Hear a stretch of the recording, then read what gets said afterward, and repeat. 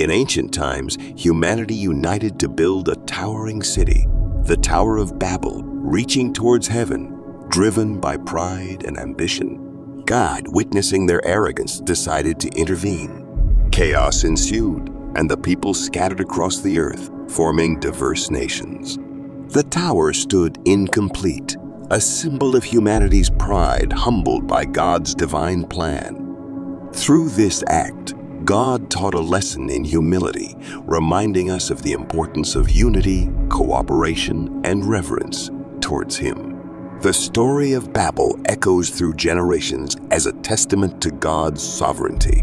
He confused their language, causing them to speak different tongues, unable to understand one another.